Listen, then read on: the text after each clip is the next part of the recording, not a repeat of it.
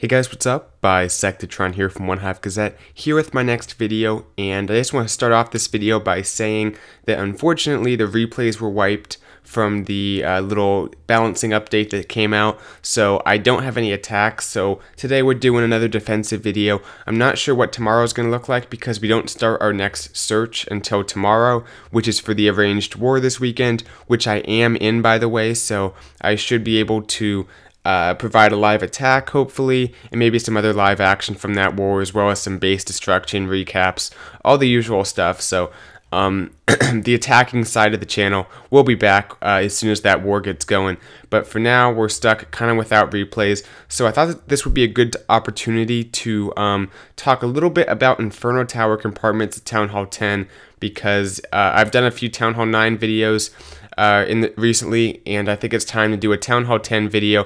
Not going to do a full live base build here. We're just talking about Inferno Towers and your different options as far as what compartments to put them in. Now you can put them in just a normal compartment, but typically what you see at Town Hall 10 on these anti-3-star bases is people putting their Infernos in a compartment by themselves, or at least with no other defenses.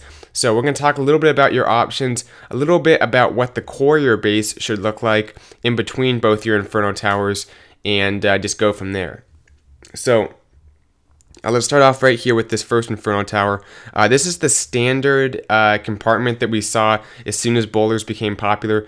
Basically what this is doing is it's just keeping the Inferno Tower 2 tiles away from every wall. A bowler can't reach it. The queen can snipe over, and that's going to be the main troop that you have to watch out for. But it is good against miners, because if you have buildings around it that are touching, or at least pretty close like this, the miners are going to typically path around it, so it's hard to path the miners into it.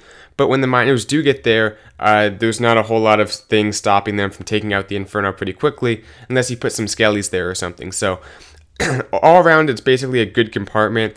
It's not that big, which helps for your base design, and it can defend pretty well against bowlers and miners. But if there is a building here, I think the bowler on their second bounce can sometimes hit the Inferno. I think the reach is there, so keep that in mind. This one down here, we'll just move this Inferno on over. This one is the same thing, except it's only on one side of the Inferno. On the bottom right, you can see it's just touching the wall. So if you want to have a more compact base, you can go ahead and go with this. Now, I would recommend putting some giant bombs in this area right here, because it's probably people are going to come on one side of the base and try to make their way through your core, because this Inferno is so accessible, assuming this side is facing the core right here, which it probably will be. But it's another good way to adjust that for a more compact base, because compact bases do work well and they can throw people off a lot. This is for a more spread out base, and I'll go ahead and move this Inferno over briefly right here. This is for a more spread out base, and you can put, you know, a builder's hut or just a few walls right here even. And this is defending against a queen charge. Now, we did have the update. I don't know what queen charges are going to be after the update, so it might not make sense to use this anymore. But basically, if the queen is out here, she can't reach the Inferno Tower because it's 4 tiles between the Inferno and the wall. So you want to have that long side facing towards kind of the exposed part where it's closest to being to the outside of the base. So this was popular a little while back. It might not be as important now, because we might not see as many queen charges, but it's a good way to protect that Inferno. Even if it's not a queen charge, even if just the queen's in the kill squad, she can't reach it over those walls. So anyway, those are the 2 or the 3 kind of compartments that are pretty similar in that respect. This one now is starting to put trash buildings inside with the Inferno, and the main reason we started seeing this is because of miners.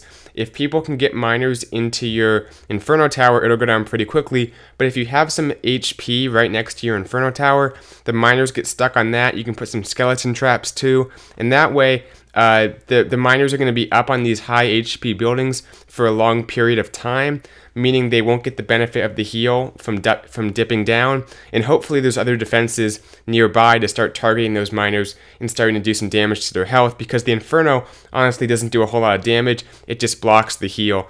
So anyway, this is how this compartment looks. You can see the walls are still 2 tiles away from these, because a bowler on the second bounce would go, if it could reach this, it would just go straight from there onto the Inferno, and the Inferno would go down pretty easily. But by having the 2 wall buffer between the storage and the wall, you're ensuring that bowlers can't reach the storages unless they're on this angle, in which case the Inferno isn't lined up.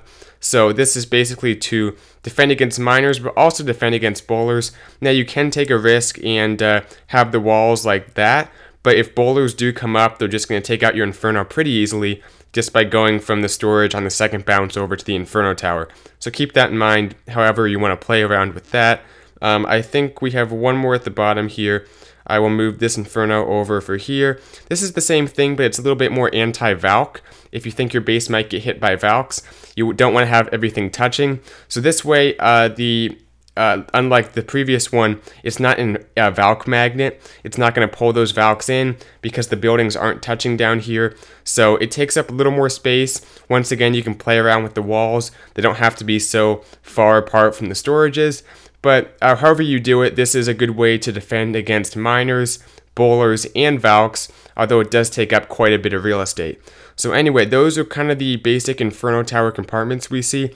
As far as a core, I just made an example right here, and maybe it'll be easier to go into photo mode. This is the example, really. You can see that wizard towers are pretty good in the core alongside high HP buildings, and basically what the wizard towers and the high HP buildings do is they provide something for miners to get stuck on.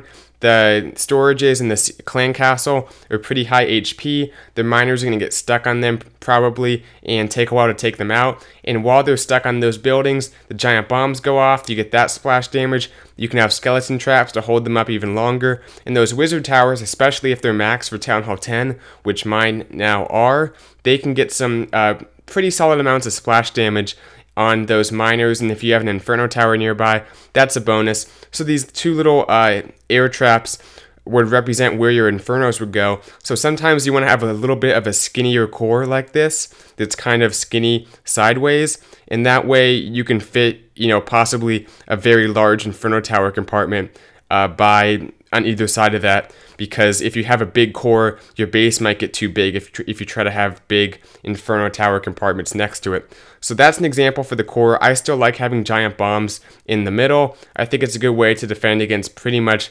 the meta for Town Hall 10 ground attacks, which is Valks, miners, bowlers. All that stuff typically is going to go in the core, and this is a good way to defend against that. And this way you can also keep your point defense more towards the outside to, defend against the initial funnel, just to get that damage going early. Don't let them set up too much with their attack before they enter the base. Get the damage going as soon as they drop a golem or whatever they do to start off their attack, whether it's a queen walk or whatever. So anyway, thanks for watching this video. That's all I have for you guys today.